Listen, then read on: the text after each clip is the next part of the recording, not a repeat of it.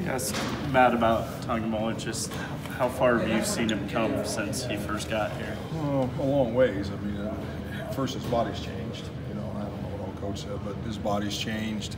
You know, his attitude's changed. You know, it's not new to him anymore. So I think he's like the rest of us. He's done a good job and has made a lot of improvement, and we need him to. We need his depth. What's different about this spring compared to springs previous?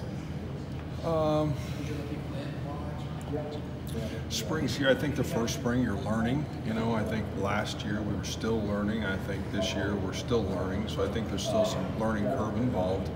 I think the expectations of what the players expect is higher. I think their standards are higher because of what's been done. So I think the attitude and what our players expect out of spring practice has been a lot different. And I think they expect a lot of themselves. They go hard.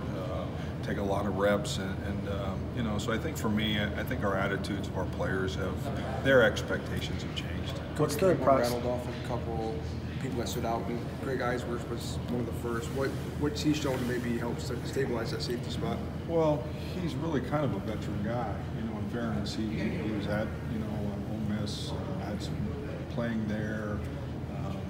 You know, growing up, all of those things, went to junior college. So he's an older guy, even though he's new in the system. So he has a sense of maturity, and I think with that, I think with those guys come in here with a story, they look straight ahead, like they're going full speed as fast as they can go, and that's what you appreciate about a guy like him.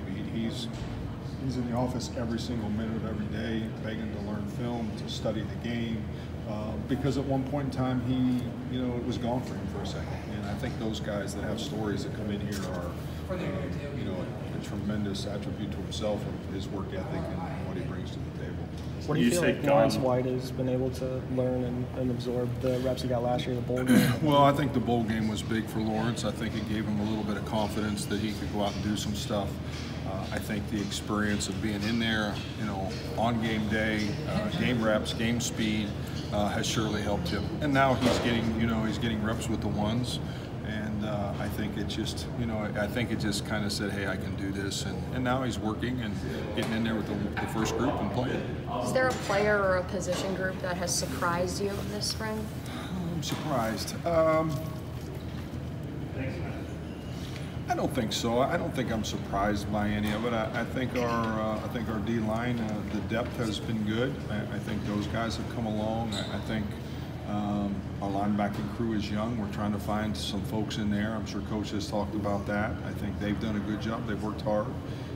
The secondary, the corners, they're getting a lot of reps. I think that group, and the young safeties, I think have been a group that, have continued to get better. So I don't think I'm surprised by anyone. I think biggest thing is they just continue to grow and get better. And there's a lot of young faces. I mean, that's what you really realize when you're out there.